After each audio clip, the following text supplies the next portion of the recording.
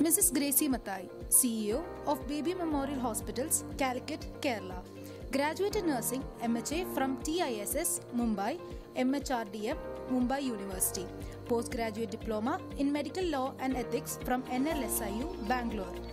Past experience as Group Quality Consultant, Head of Administration and Quality, Chief Operating Officer, General Manager, Hospital Administrator at Aster DM Healthcare Hospitals in India, and Nursing Director at Lilavati Hospital, Mumbai and Aster MIMS, Calicut.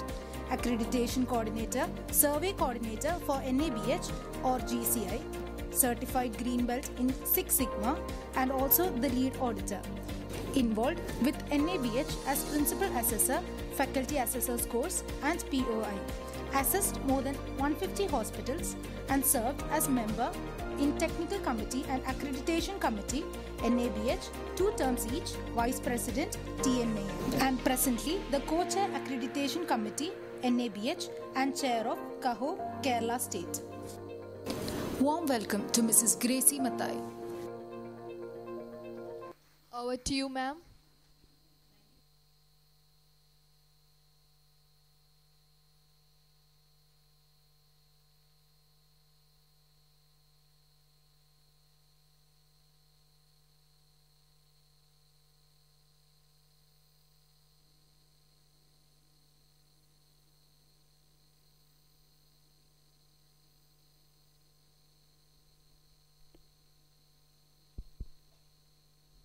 Thanks for that great introduction.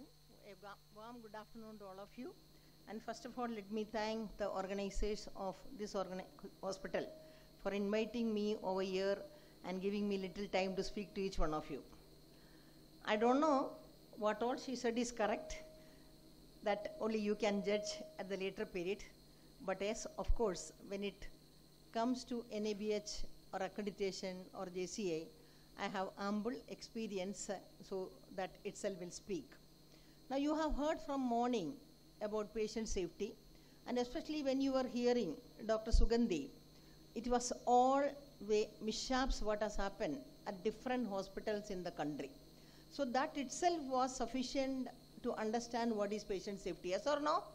All those cases what she has presented itself will give you 100% clue that what is patient safety. It means what you should do in order to save the patient, and if you have not given a safe administration or safe position, or if you are not consider the safety of the patient, what is going to happen. That's what we have seen. Now even Dr. Lallu, I have heard only little part of Lallu. Dr. Lallu also said about now may not be the patient safety aspect. What she said, the patient's responsibility in maintaining their own safety. It is not only the organization responsibility. Now what has happened when I spoke to this organization, the Swati, what she want me to take on patient safety in relation to NABH standard as well as in relation to JCI standard. See, when you go to NABH standard as well as JCI standard, if you go to every chapter, the 10 chapter of NABH and the 13 chapters of JCI, if you go through, you can see that safety is spoken at every level. So if you want me to take the safety from these both standards, it will take 1 week program. It's a 1 week program. So whatever I am going to talk to you is a gist of patient safety, which I have directly taken from both these standards, NABH standard as well as from the JCI standard. Nothing from my experience or nothing from my hospital. It is purely on the hospital standard what we'll be talking.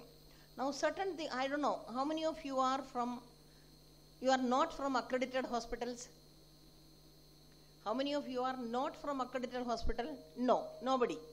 Everybody is from accredited hospital, yes or no? Either NABH or JCI, or NABH as well as JCI. So you know the basic of the patient safety, because whatever standard what we learn, whatever standard what we see, all is related to patient safety. In other words, what I always say that the other meaning of quality service is also patient safety. When I say that I am providing quality service, it ultimately what is the patient safety. So let us look into The mnemonic, if we take the safety mnemonic, how does it is? S stands for sense the error.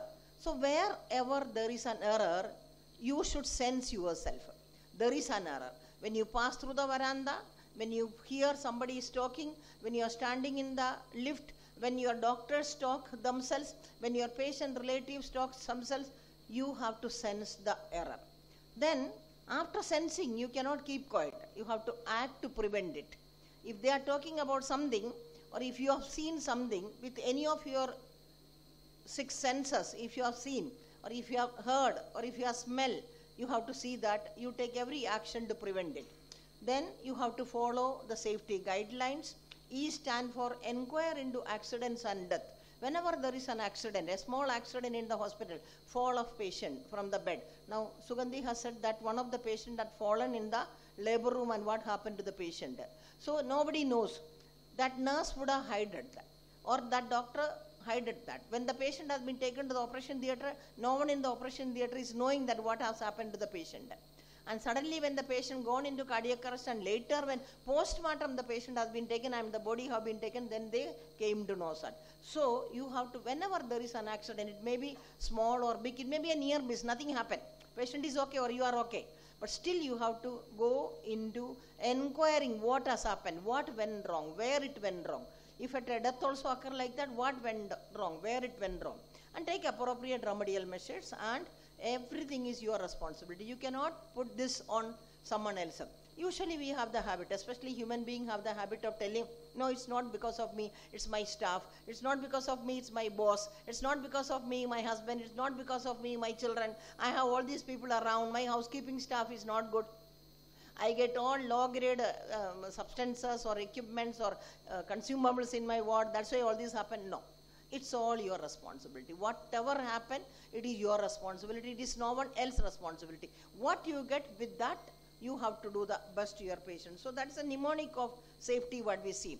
And now, why safety? Especially we talk about in the hospital. Safety can be anywhere, but why hospital is important when it, the point of safety when it comes, why hospital is important? Because it's a people-intensive place, people-intensive. Anywhere you go to the hospital, outside the operation theatre, outside the ICU, in the OP reception area, outside each of your investigation area, what you can see? People. There will be different types of people. Moreover, you can see some other visitors may be coming. That visitor may be some patient visited, maybe some of your visitors, some other external agency may be coming. So the hospital is an area of people intense. And of course, apart from that, you have your patient also in your wards or in your ICU, in your OT or in your other area. So because it's a people intense area, unsafe things can happen. If there is no one, unsafe things may not happen because it's a high patient. Now provide service to sick people round the clock for 24 hours. Hospital is a place which is providing service to the sick people. It is not like a picnic spot. It's not like a pleasure trip. It's not like a hotel where you stay. It's something different because it's all sick people are there. And that also different types of sickness. And this sickness is not only for the morning time or afternoon in the evening. The sickness throughout the 24 hours, the sick people are over there. People have free access to enter any part of your hospital anytime for advice and treatment because no part of your hospital is closed. Maybe at the night time, if we have 4 or 5 doors or openings or gates, what we can say, maybe we may close almost all the doors and one gate may be closed, open. But that gate is open. For what? Any time your patient can enter your organization because that gate is open. So you cannot stop anybody. And you don't know who is entering your organization. It may be your enemy, it may be your friend, it may be people who want to take revenge on you. All those type of people may enter. So you don't know who is entering. Or one of your patient is admitted and there some enemies are coming in order to hurt that particular patient. Those type of people also enter. So anyone can be over there. Another thing, the atmosphere of the hospital is filled with emotion. Different types of emotion. Emotion means pain, the emotion of sadness, emotion of happiness, all type of emotions will be there. When somebody is delivering a baby, there will be a happy emotion. They are ready to receive a new person into their family. When somebody is dying, it's a sad emotion. It's not an expected emotion. So different, somebody is sick or somebody is being diagnosed into a disease which the cure is not possible. So that type of, different types of emotions are there. So you may have to consider all those things also. What has happened? If you and me also, if I am in a sad mood or one of my relative have died or maybe dying, and then someone else is enjoying happiness next to me, I will not tolerate it. I think I am in sad mode and the people on the next door is enjoying. So what will happen? There can be a crash between these two emotional people itself. So we enjoy because we have a happy occasion, and you are sad because you have a sad occasion, but each one cannot think of others and behave, because I have to enjoy. If you have a sad also, I have to enjoy my happy occasion. So there can be some crash or something can occur, or unsafe things can happen over there. Since hospital operate under continuous strain, it gives rise to irritation, confrontation, conflict and aggression. All of you will agree with me, how much ever good you give, your patient is not satisfied. Or sometimes your patient may be satisfied, your relatives may not be satisfied. Sometimes your patient and relatives are satisfied, but your doctor is not satisfied, your boss is not satisfied. So those particular type of confrontation occur. So again, what can happen? Unsafe situation can occur in the hospital. That's why hospital safety is of utmost important. Now patient safety, what is patient safety? Is the absence of preventable harm. Absence of preventable harm, simple thing. Now all of you know that when you work in the organization, a hospital, all of you know that you are exposed to various type of risk. If you got a needle stick injury, you cannot sue the hospital. Why? Because knowing that when you work in the organization, you get needle stick injury, you have joined that organization. It is unwritten consent between the healthcare organization as well as the staff. Whereas, if this needle stick injury occur to a patient or a relative, they can drag us to the court. But a staff cannot drag us to the... So, preventable harm is also there, and there are certain harm which can occur. Now, when you work in an organization, and especially when you work in the TB ward, there are always chances of you getting TB. Now, all of you remember the time of COVID. What was there?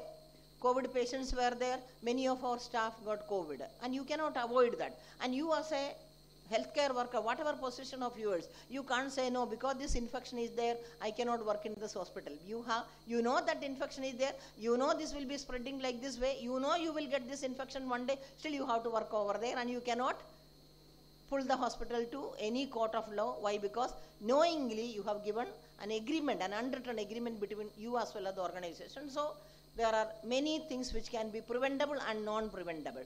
And the discipline of patient safety is the coordinated effort to prevent harm by everyone. It's not only by one person, it's by everyone. Now till now, we were talking about it is the healthcare workers' responsibility. Now this year onwards, even in India, we started talking about it is not only the healthcare workers' responsibility, it is the patient and relative responsibility. WHO, the Patient Safety Day is on 17th of September every year, and it started from 2019 onwards. And this year the theme is not medication safety or environment safety. This year theme is engaging patient for patient safety, or patient is responsible for their safety. Along with we employees or we hospitals are responsible, the patient is also responsible. So that way, that is what one important thing. So it's a coordinated effort. It's not only an effort by the employees or by the staff, but it's also an effort by the patient. And ultimately, whenever we say something, whether it is in the standard point of view or any other point of view, only one thing each one of us who all are in the quality especially, we have to remember and we have to think this: do no harm to the patient. You may not be able to do any good thing to the patient. Okay, don't do any good things. But you don't do any harm to the patient. That should be your slogan. Whether morning, evening, night, whether you are a doctor or a nurse or a technical staff or a front office staff, your slogan has to be, I will not do any harm to my patient. Now, there are various principles of patient safety. When you think about, there are different principles of patient safety. Proper identification of patient and matching to their care elements. We have already seen different identification. You have to identify the patient for what? One simple example. In your hospital, you don't have a neurology department, I'm just giving an example, or you don't have a cardiology department, but you have all other department.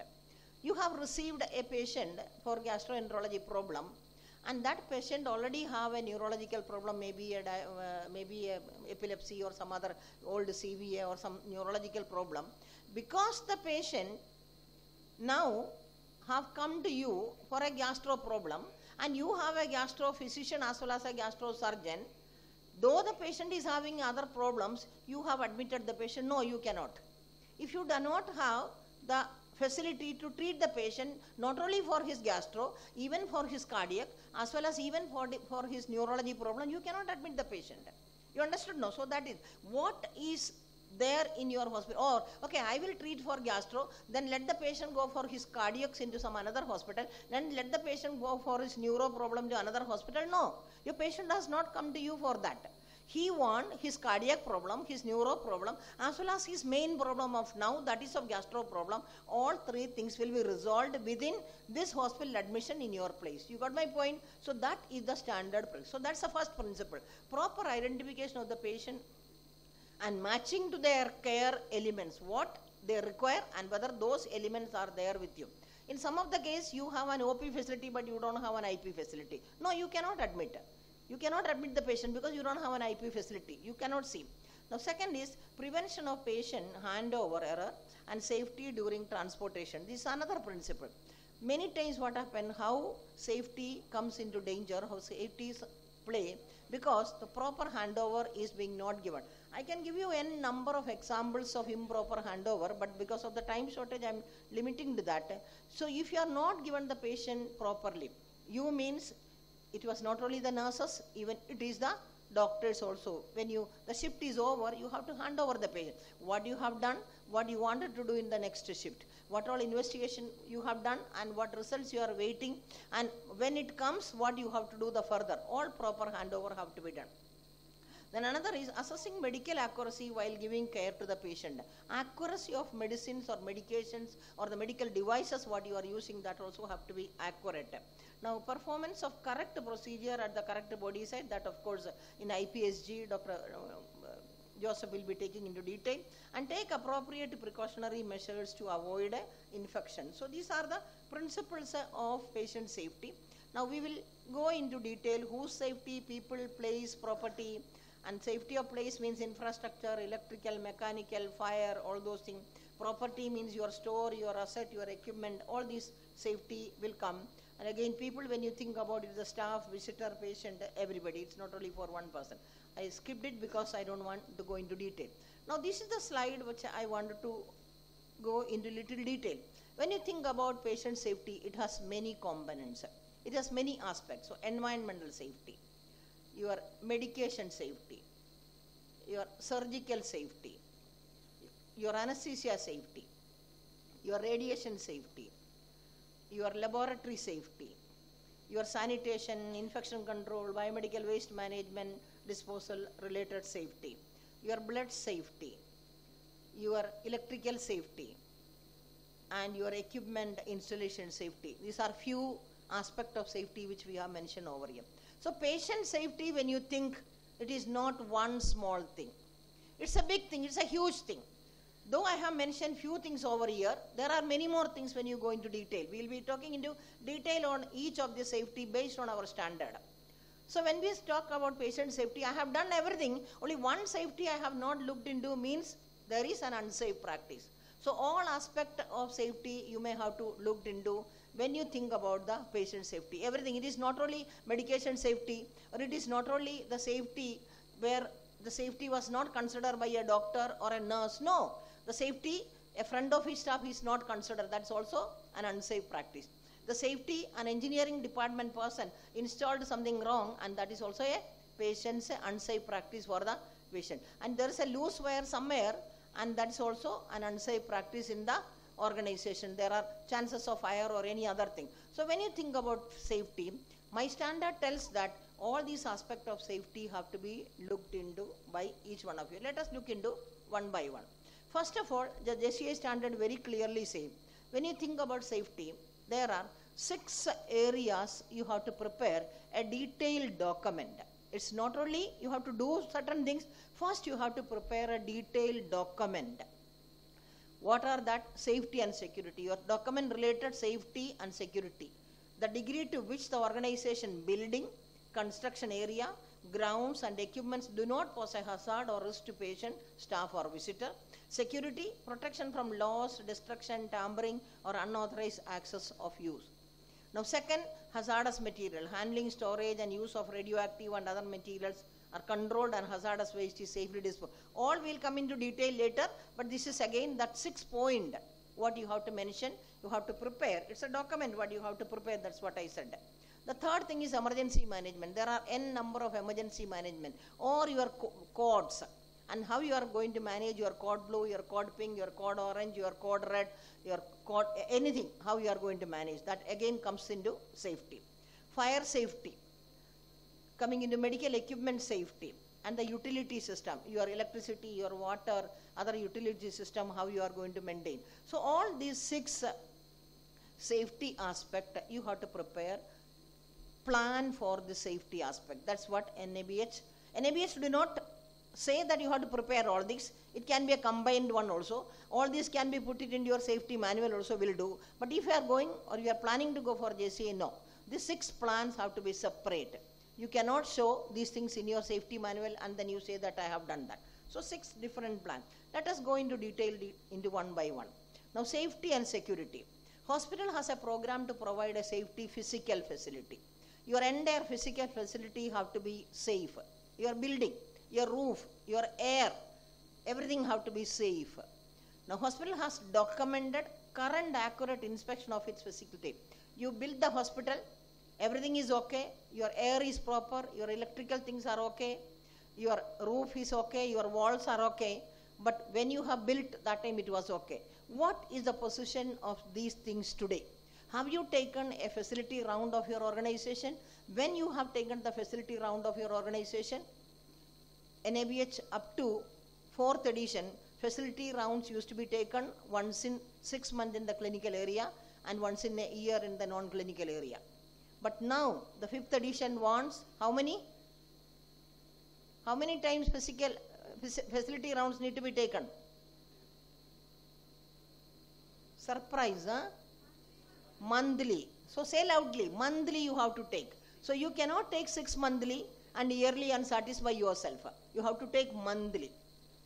So what was your last monthly facility round? Now facility rounds means, doesn't matter like I have 2 big building, tall building and one building got 10 floor and one building got 8 floor. I will take 1 floor or 2 floor, is that enough?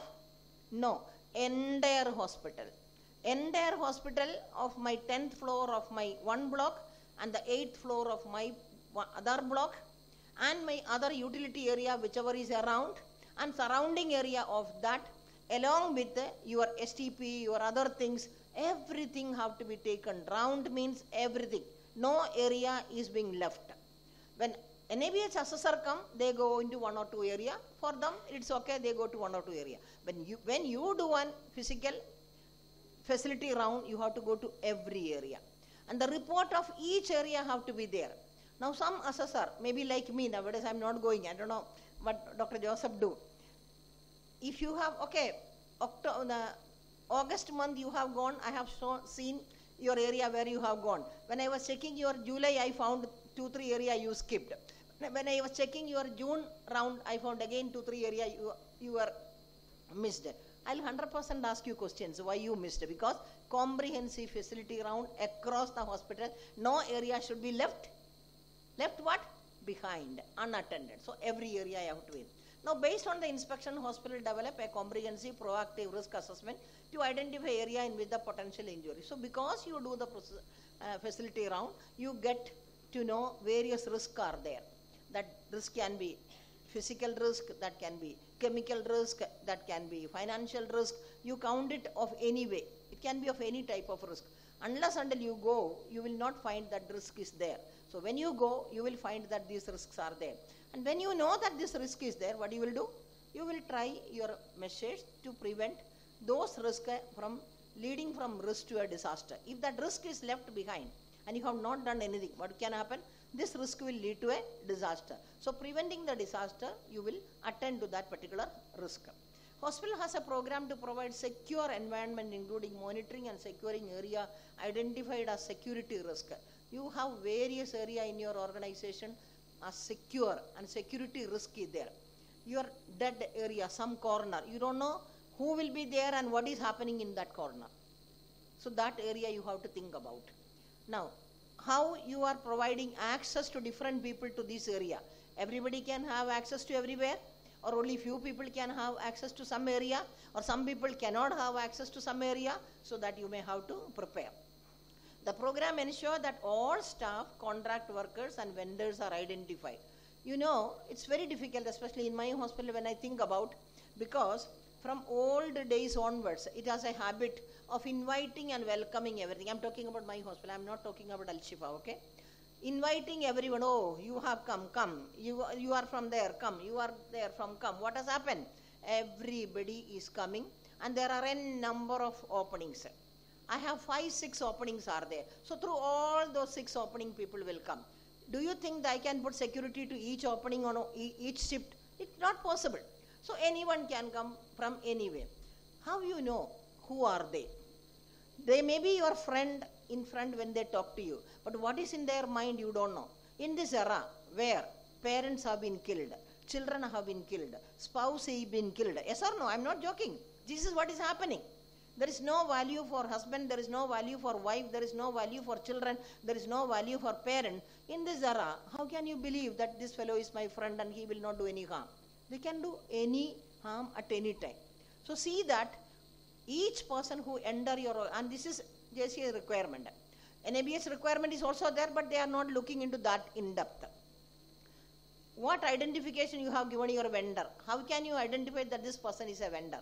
How can you identify that this person is a visitor? How can you identify that this person is a staff, full-time staff? How can you identify this person is a part-time staff? Each person who enter your organization have to be identified, even the visitor or worker. Now, when planning for demolition or construction or renovation, the organization conduct a pre-construction risk assessment, PCRA, pre-construction risk assessment, which include what is the air quality, what's the infection control, what's the utilities, noise, vibration, hazardous materials which is generated from that area, and any emergency services, example, code or anything if you may have to call, and that particular construction area, how you are going to handle. Or through that construction area, some other code is called into the neighboring area, you may have to pass through that area, so how safe you are when you are going. So this you have to do. This is again standard requirement. Again, your environment should have adequate light, adequate ventilation, exhaust fan, stair with handrail, slip preventing floor, prevent the noise pollution, safe wheelchairs and trolleys, no waterlogging in the bathroom, call bell system for patient, all these things have to be there. So this is what first we have completed with our environmental safety. Now, second is the hazardous safety. This picture I have shown you just to tell you that all your hazardous material have to be kept properly with proper labeling. That's very important. You may keep it properly, but it has to be properly labeled and you have to keep. So, hazardous material, you have to have a program in your hazardous material, and that program should address inventory, how much hazardous material you have, storage, where all you kept this hazard. Okay, we'll take hypochlorite solution. Okay, one hazardous material which is usually with us is the hypochlorite solution. Altogether, how much hypochlorite solution you have in your hospital? How much mean? How much is there in your central store? How much is in your other store? How much in your medical ward? How much in your surgical ward? How much in your ICU? How much in your neonatal ICU? You are getting my JCI wants everything like this. NABH just want a common thing like, okay? So inventory, how much and where it is being stored, handling, how you are going to handle, and the use of hazardous material and the waste, how you are using. So you must have a program to say that all these things have been handled, and all those people who are handling this, they should know where it is. What are the categories of hazardous waste? N number of categories of hazardous waste. You will have chemical waste, you will have pharmaceutical waste, you will have pathological waste, you will have infectious waste, you will have anatomical waste, you will have sharps, you will have genotoxic, cytotoxic and radioactive waste. So all different types of waste you will have, and of course your pressurized container. So each one, where it is, how much it is, you must have the inventory, you must have the storage, you should know how to handle each area, how it is handled. Now we may prepare an MSDS and keep it over there for each one. When you prepare the MSDS, what you have to think about, the MSDS is used by the people over there. You can understand English, but they may not understand English. So if the people who are using this MSDS, they don't know how to read or how to understand English, you have to prepare in their own local language. In Kerala, you have to write it in the Malayalam and you have to keep. Again, when someone asks me, can I write all those MSDS and keep everywhere? No. What hazardous materials are there in your ICU? Make a list of that and prepare the MSDS and keep it over there. What hazardous materials are there in your lab? Make a list, prepare the hazmat material, prepare the MSDS and put it over there. Not that the big one, but the entire things can be with one department. In my hospital, it is with the housekeeping department. I don't know what is in your hospital. So entire list can be with one department or one person, and the other fracture department can have their own things like that. Now, going into identify the type, location and quantities of all hazardous material and waste, and has a complete and current inventory. Again, current inventory, monthly inventory. I am not asking you for a daily inventory. At least monthly inventory. Okay. When you have taken the inventory 4 months back, 6 months back, that is not accepted. Last month what you have taken, that inventory have to be there. And of course there have to be protective equipment for those people who handle. Proper labeling, very, very important. Proper labeling of hazardous material. I don't know, recently, not only over here, even when we go for assessment, even in my own hospital, empty water bottle, that water bottle label may be there or may not be there, and people put various hazardous material and keep some various areas. And person think that it is a water and they can take and drink it, but it may be a hypochlorite solution. It can be something else. I'm not joking or I'm not exaggerating. This is what happened in many hospitals, even in my own hospital. My hospital is not an exception. So everything, I don't mind you keep it in the water bottle. So what you have to do, remove the label of the water bottle and put the label of the content what you are putting in that bottle, and then keep it over there. They are not telling that, okay, you should have a specific label or a specific bottle over there, that you can go. And reporting, implement documentation requirement including any permit, licenses, certain things we require license, like which hazardous material we require license? Spirit, we require license. Reporting and investigation mechanism for spill, exposure and other incidents.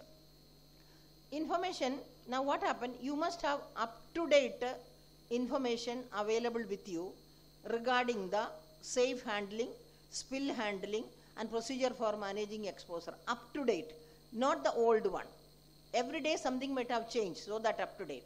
Same, you also should have the licenses as it is required by the law. Now the third thing, so we have finished environmental safety, and then we have finished what? Hazardous material, and in that one of the things is that disaster preparedness. Identified the major internal and external disasters such as community emergency and nature or other disaster that pose significant risk in your area. What disaster can occur in this Perindalmanna?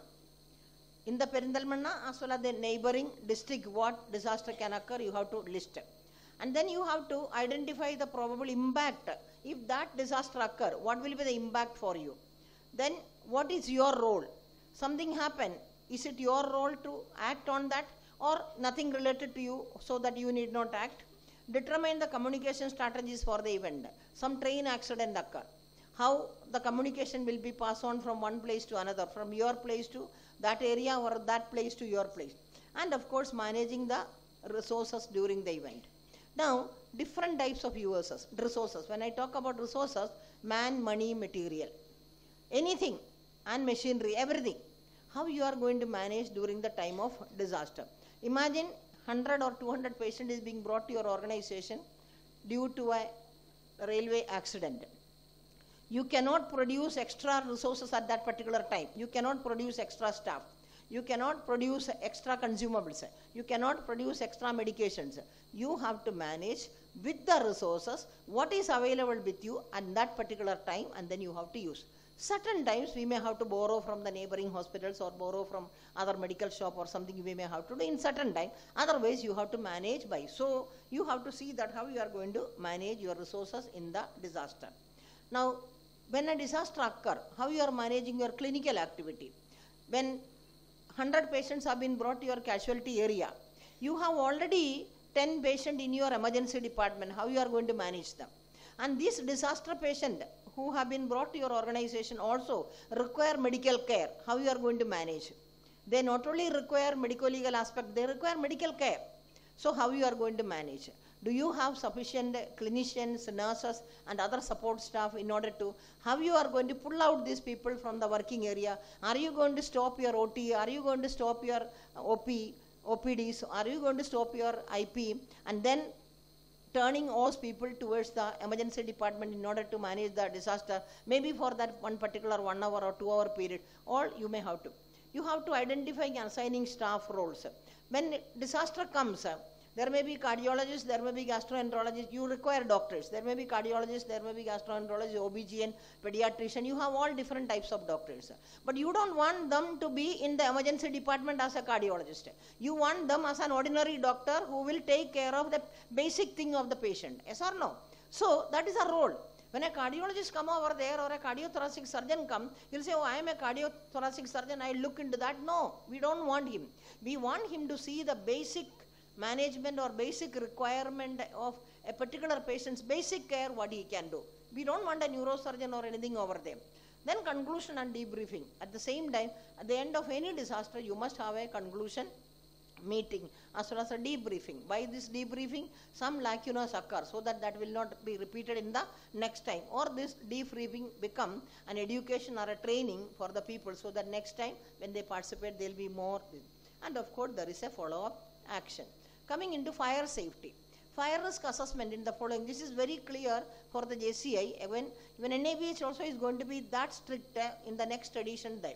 Pressure relationship in OT. In OT there are various pressure relationship. Negative pressure, positive pressure, medium pressure, high pressure. That relationship have to be there. And there should not be any leakage from a high pressure area to a low pressure area.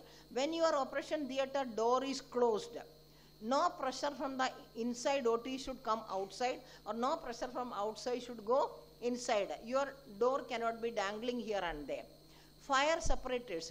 Now, I just would like to say that when JCI people come for assessment, we have the false ceiling. They will put a ladder and they'll climb, they'll remove your false ceiling and they'll see above the false ceiling how does it. Whether there is any chances of smoke passing from this area to that area. It means that is the fire separations. Any fire occur in this room, it should contain in this room.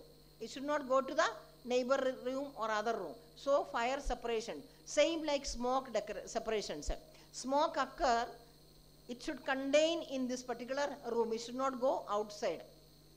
Yesterday there was a smoke in a small fire in one of the hospital, but the smoke went to other area. So the other area people suffered because they could not see anything, smoke of other area. So that should not happen if you are going to be for a JCI. Now NABH also going to come with that in the 6th edition. That smoke have to be kept within that area, it should not go outside. Hazardous areas like soil dilution room, trash collection room, oxygen storage, this area is main concerned area where fire can erupt. Fire exit, all your fire exits should be functioning. Kitchen grease producing cooking services should be looked into. Laundry and your trash suit, emergency power system and equipment, and medical gas and vacuum system. All these area you have to specially look into for the fire possibility, because this area your fire can occur. You have to establish and implement a program for the prevention, early detection, suppression, abatement and safe exit from the facility in response to fire and non-fire emergency. Early detection of fire and smoke also should be there, and abatement of fire and containment of smoke have to happen. All staff participate in at least one fire and smoke safety program test per year. Again, how much people in our organization participate in the mock drill, you tell me. When the NABH assessor comes, we might have done one mock drill of fire, some video you have taken, and those pictures of the video we will show them. You tell me how many people. In my hospital, I have 3,000 employees. How 3,000 employees?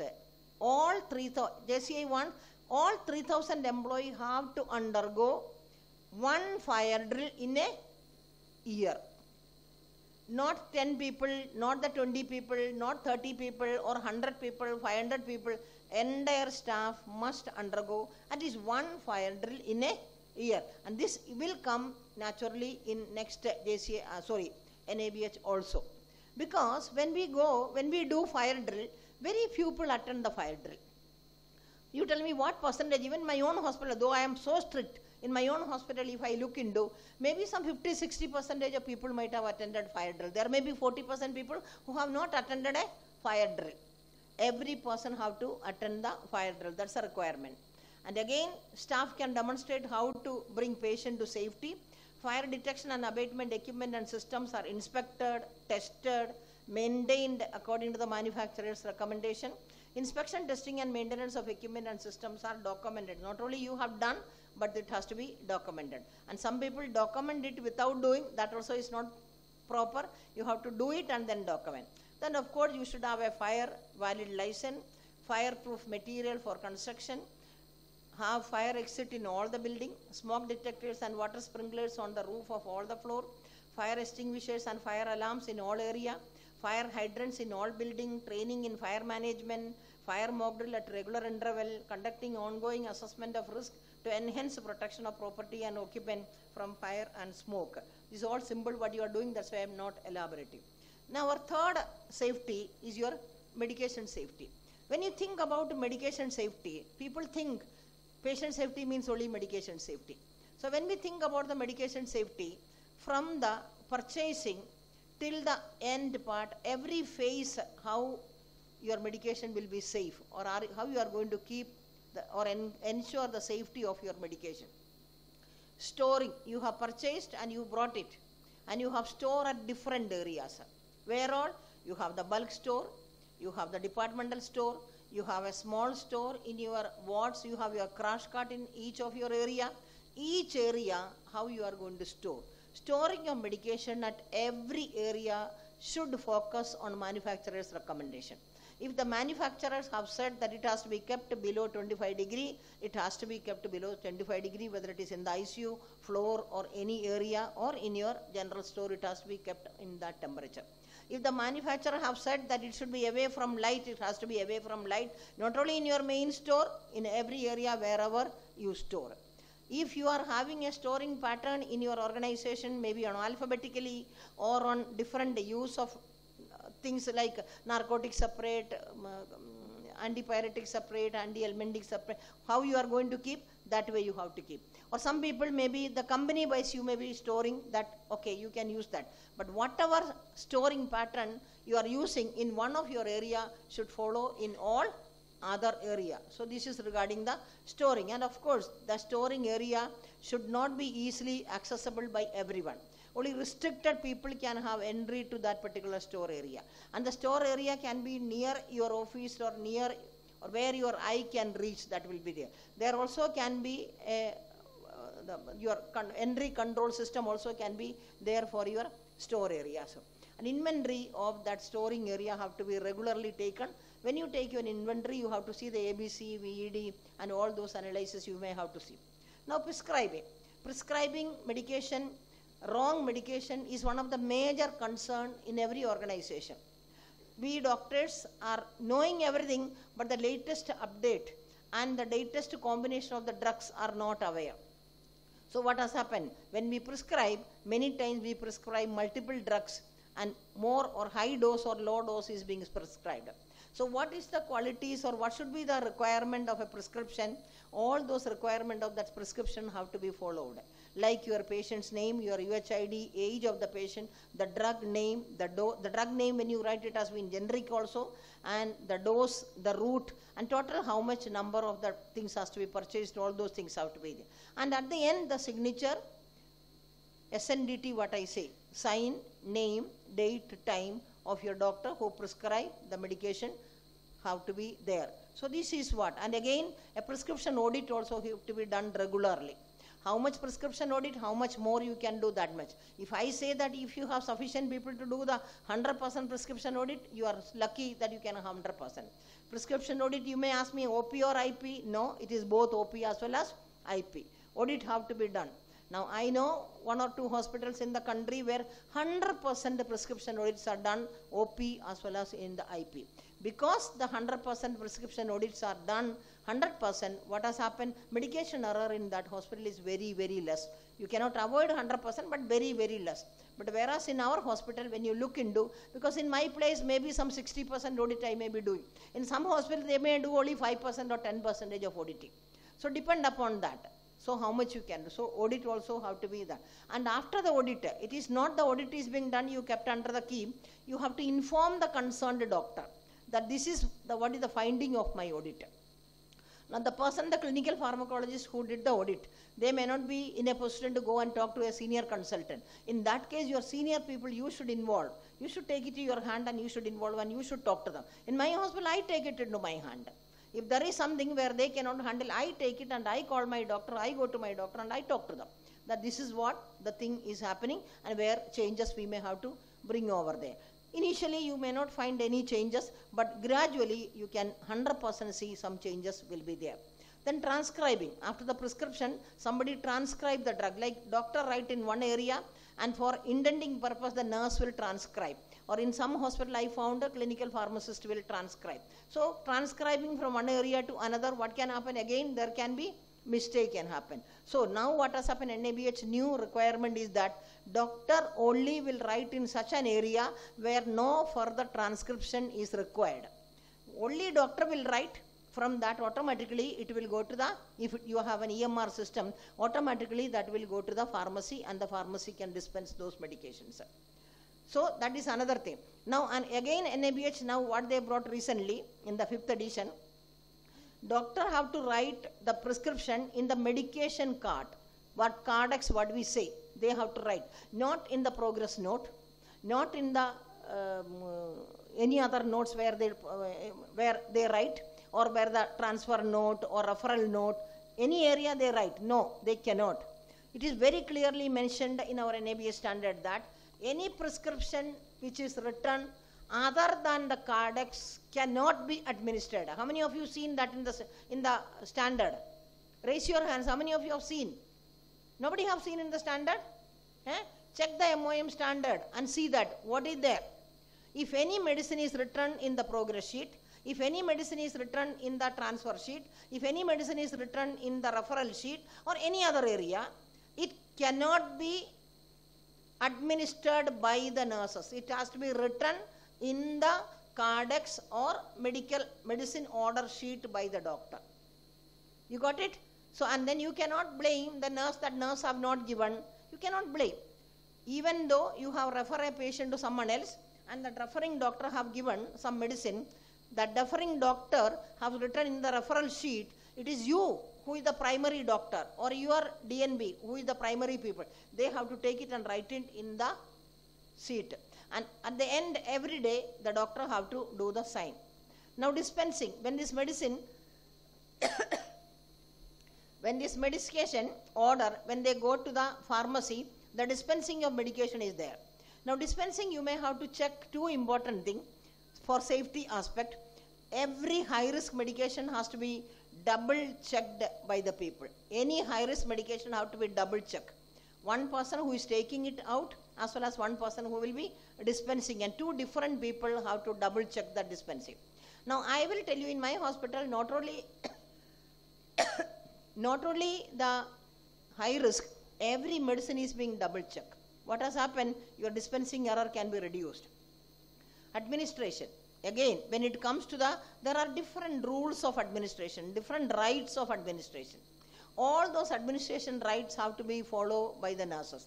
And who can administer? The nurses, the doctors only can administer. No technician, even though in the operation theatre, no technician can administer the medication. Only a doctor as well as a nurse can administer. Now while administering for the safety purpose, again you may have to think two important things. One thing, the doctor have written Crocin 500 mg 2 times a day. Crocin 500 mg 2 times a day.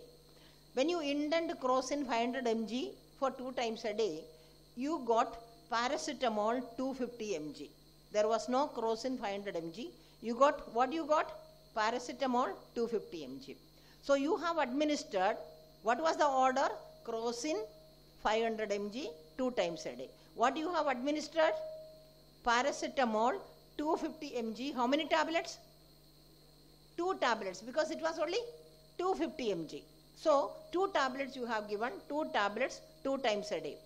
And next thing, when you document, you are not going to write, because doctor have ordered Crocin, you have given paracetamol, you are going to document it as paracetamol, not as Crocin. Is it clear? So that is very important. So administration and documentation. Now anyone who administer, they have to document. Never document before administering. Document before, after administration only you have to document. So what was happened? You might have documented it before administration, then suddenly some emergency occur, you forget to administer, and that medicine is not administered. Now monitoring. Every patient after medication administration have to be monitored. Specifically when it high risk medication, you have to monitor very closely. And specifically when chemotherapy is there, blood transfusion, this particular area you may have to monitor more frequently. Reconciliation is very important. Reconciliation of medication means what all medications are there which the patient is taking at this particular time. I am a diabetic patient. I have gone to the hospital for a surgery. Doctor is not bothered about my diabetic. He or she is bothered only about my surgery. But I am taking my diabetic drugs. You as a doctor, you should know that I am a diabetic patient. I am taking these drugs for diabetic. Along with that, you will advise some antibiotic and other things also along with that for my surgical things. All those things have to be written down, and that is known as reconciliation. In JCI, little elaborate reconciliation they say. What is this elaborate what they say? They say that once in a month, the primary doctor, their doctors are not like doctors are always in our hospital. Doctors are, their primary private personal doctors are there in the clinic. They first go to the clinic, sometimes only they come to the hospital. So once in a month, the patient will go to this primary doctor, his clinic doctor, and the clinic, he take all his medications, what he has taken for surgery, what he has taken for epilepsy, what he has taken for diabetes, everything he will take. He check all those medications and he prepare a final medication list. And that is the duty of that primary. Here we don't have, but at least our nurses and doctors at every point, at the admission point, at the transfer point, and at the discharge point, every point we have to do the reconciliation of the medication. Then comes to the preparation of formulary, updating the formulary, decision to add or remove medication from the list during your P&D committee meeting. When medications are newly added to the list, there is a process of mechanism to monitor how the drug is used, how you add. When new drugs is being added, how you are doing, you must have. Implants and processes also should be added as or considered as the medication. Now few medication concerns are illegible writing, wrong medicine, wrong dose, wrong patient, drip set and air bubbles, overhydration, speed of the drip, identification of each patient with similar patient names, proper handing taking over during change of shift, look-alike and sound-alike drugs, renal dosing not followed many times, bleeding due to excess dose have been seen in many times, improper monitoring of INR. So these are few concerned we see across the hospital. This you may also see, so you may have to consider while medication safety when you looked into. Going into surgical safety, consent of the patient relative in writing, proper identification of the patient name and check through the wristband, proper identification mark to be operated mark, site to be marked properly, and then pre-anesthesia checkup, ensure no foreign body left inside, safety measures from ward to OT, coming back, every stage that safety we may have to look into. Prevention of surgical wound infection, use of surgical safety pro forma in all operations, you may have to check it. Anesthesia, this is very important. There are 3 anesthesia mechanisms where safety ensured. Dis, PIS, TIS. This means diameter index safety system. PIS means pin index safety system. TIS means touch index safety system. All 3 are self-explanatory. Diameter, when you touch, by chance I am going to attach the tubing over here. When I touch the knob, I can make out that this is oxygen and this is nitrous oxide. Okay, that is what diameter. With the diameter, I can make out. Pin, that pin when I touch, the nitrous oxide can be felt differently as well as the anesthesia gas can be felt differently. TIS means touch index safety system. All 3 systems have to be there in your anesthesia machine. It is already there. Your anesthetist may be following, but you also should know that these anesthesia safe systems are there. Here oxygen is considered as the master-slave mechanism, what we call it. Oxygen is considered as the master and the nitrous oxide is considered as the slave. Now protection of patient from anesthetist gas mishap, n number of gas mishap can occur, and then you made application of standard by National Standard Association, careful evaluation of anesthesia equipment prior to purchase or installation, routine service of equipment, pre-anesthesia testing of the equipment, and understanding of the principles of functioning of the equipment along with the effective collaboration. This all should happen in order to see the safety. And then color coding of the cylinder, like pin index system which I told you, and equipment check carried out before anesthesia administration. Now oxygen analyzer in the anesthesia circuit is a mandatory, and apparatus malfunction considered in the differential diagnosis of anesthetic mishap. Somebody is talking. If you have some doubt, you can ask me. Don't talk among yourself. So the radiation safety, safety measures in radiology and radiotherapy department, compliance with applicable standard, law and regulation, AERB licenses, compliance with the facility management, that is your size of your area, all site plan would be there, and proper infection control program, availability of safety and protective devices, orientation of all radiology and diagnostic imaging staff about the safety of radiology, in-service education for new procedure and newly acquired or recognized hazardous material should be there. Comprehensive radiation safety program is there. NABH and JCI both required this. The radiation safety program includes dosing in imaging department, protocol that identify the maximum dose of radiation for each type of study, that is ALARA, you might have heard. Radiation safety risks are identified and ongoing education and training is given to the staff. Now, laboratory compliance with the standard addressing facility management, infection control, availability of safety devices, orientation of all staff, in-service education for new procedure, same like our radiology, and identified safety risks are addressed. Care in handling acid, reagent, inflammable substances, all need to be taken care. Exposure to aerosol and droplet are controlled, especially while mixing, sonicating, centrifuging and flaming, inoculating loops. This time there can be spread and that can be controlled. Laboratory coat, gown or uniform are worn to protect street cloth. Biosafety cabinets are used when required. Protocol to handle laboratory exposure to infectious agents, accident cut, needle stick injury, accidental ingestion, contact of potentially infectious agents with mucous membrane should be handled. And written procedure defining the safe collection, transport and handling of all specimens. And very important, prohibiting anyone in lab technical area from eating, drinking, smoking, applying cosmetics, manipulating contact lenses and mouth pipetting. I have seen some of these things are happening in some of the laboratory. That's why it may not be happening in many laboratory, but some of these things are happening in some of the laboratory, but it is not permitted as per JCI as well as per NABH standard.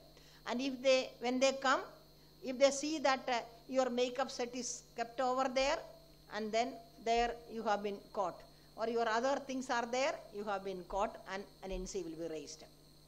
Now sanitation, infection control and biomedical waste, proper segregation, this is all of you are aware, I need not go into detail.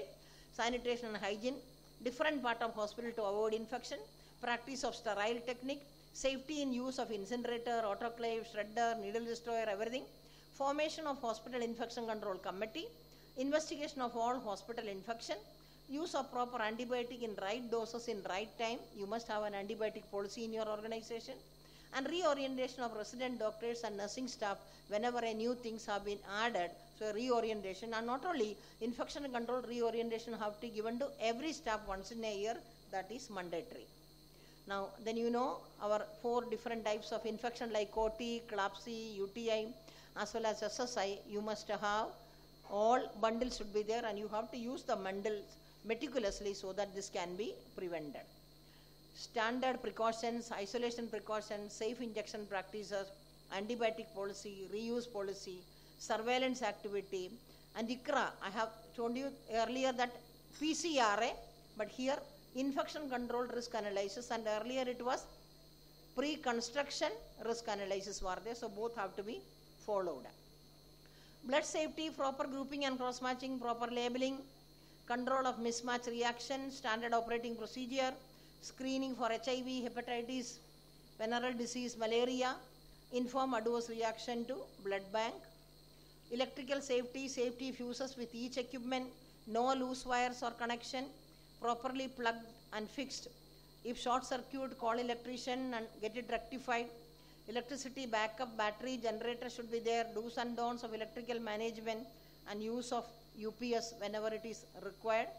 Installation, whenever you install a new equipment, inventory of all the medical equipment need to be taken.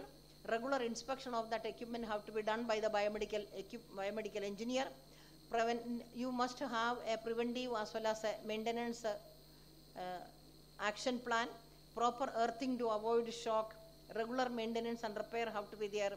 Training of nurses and technical staff, specifically when a new device is being used or new update your devices, there also you may have to give, or some new technology is being used, then you may have to train both the nurses as well as your technical staff. And preventing inadvertent harm to patient due to inappropriate engineering principles. Avoidable clinical risk, very, very important in the clinical area by doctors and nurses. Blood patient mismatch can occur many times. So you have to see that this is totally avoided. Wrong patient, wrong blood. Wrong communication to patient and bystanders. Doctors give wrong communication. I have n number of experience in my own hospital and hospital where I worked earlier. Two patients have been taken in the, I don't have time, but just still I just wanted to emphasize 1 or 2. 2 patients have been taken in the operation theatre, 2 children have been taken, and 1 for a wound debridement and 1 for a colostomy. And the doctor finished the colostomy and came out and called the relative. Both were Selina. The patient name was Selina, both. So Selina's relative is called and the other Selina's relatives went inside. Doctor started explaining all about what? Colostomy, first stage, second stage, third stage. Relatives were wondering what this doctor is telling. They have brought the patient fully for an L&D and how this will be done. And then they asked doctor for what you are talking about, whom you are you not the relative of Selina? Yes, we are the relative of Selina. They said we have brought our patient for just a wound debridement. And you are explaining about. Then he found, oh, this is not the Selina's relative, because that Selina's relative is gone for a cup of tea, thinking that the surgery will take some time. So why should I wait outside? So communication, wrong communication to wrong patient. Now many times it happens. You are passing through the veranda, some of the patient relative come and ask about, doctor, how is my patient? You think that relative is belonging to some other patient, you started explaining about. Is it happen? Yes or no? It regularly happen. Because you cannot recognize every relative. And sometimes when they say the name also, there may be 2 patients with the same name. And sometimes the 2 patients will have same problem also. But you cannot explain. So that wrong communication. Critical result not communicate to the doctors on time. And doctor have not communicated the same to the residents or nurses in the appropriate time. Infection from one patient to another patient, from patient to bystander, bystander to patient, doctor to patient, patient to doctor, all this infection can occur. And many patients with suicidal tendencies. Now again, Dr. Sugandhi, when she was talking, it is your duty to identify whether your people are having some suicidal tendency. In that case, you should not keep that patient alone. There have to be one person always with them. And moreover, if you are keeping them in one particular room, see that that room have complete system where there is no chance this person can do the suicide. Self-harm, many patients can do self-harm. So you identify and then you may have to see that somebody is there with the patient. Restless patient may run out of the ICU and ward many times. It happens, no? Maybe some of the drugs reaction, they run out. So how you are going to handle? That also leading into unsafe things. So that all you must have provision. These are clinical and doctors. Now finally, your few tips for your improving patient safety. These are final thing. Constitution of Patient and Hospital Safety Committee. Do you have this committee? It should not be for the namesake, it should be for the action thing. Appointment of Patient Safety and Clinical Safety Officer. Do you have that? Yes. Develop clear policies and protocols. Discuss regularly patient safety initiative within the hospital staff.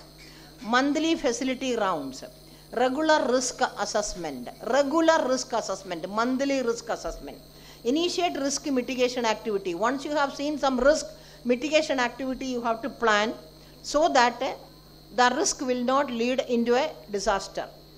Orientation, reorientation hospital staff on patient safety. You may think once I have oriented, so my responsibility is over. No, orientation and reorientation. Encourage transparency in the regular death review.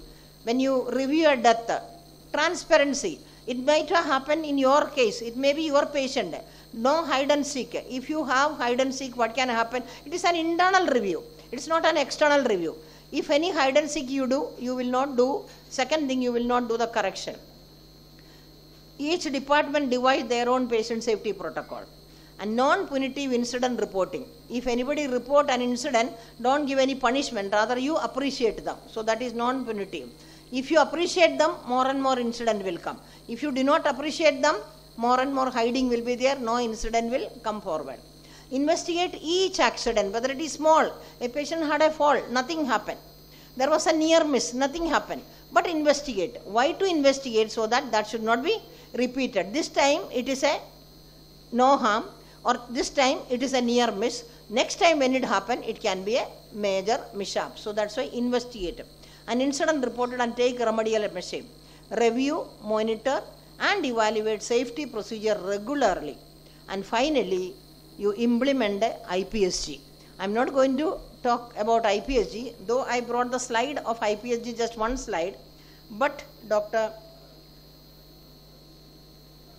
Joseph is going to talk and elaborate on IPSG, so I'm not covering IPSG. So this is all in short with that 1 hour I could cover based on the NABH standard as well as the JCI standard, how you can ensure your patient safety. And if you do all these things, and what Dr. Joseph is going to tell you, IPSG, if you do this and that, what will happen? That there won't be any lawyer, there won't be any case against you, there won't be any lawsuit against you. What doctor? What's her name? Forgot. But she has said. You got it, no? You want that or you want this? It's in your hand, you decide. Okay? Thank you. Any doubt? Anything?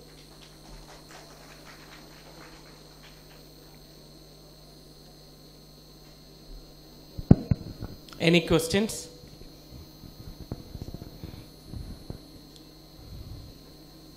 Anyone? Any question? No questions? No question means you didn't understand anything. Is it? Or you understood everything? What is correct? Understood everything? Okay. Thank you. Madam, I have one question. From your vast experience, which is the most challenging area where patient safety is compromised from? Because you were mentioning about lots of areas where it can be a challenge to ensure the patient safety. So, which is the one area, if I ask to mention, so which is the one area you will tell that it is most challenged? See, environment is one of the areas. Environment, because we may probably neglect those areas. Those areas, because we don't give more priority to that area. Yeah, but now so lots of ESG governance metrics are coming, so it that may will be, that also will be covered. Thank you.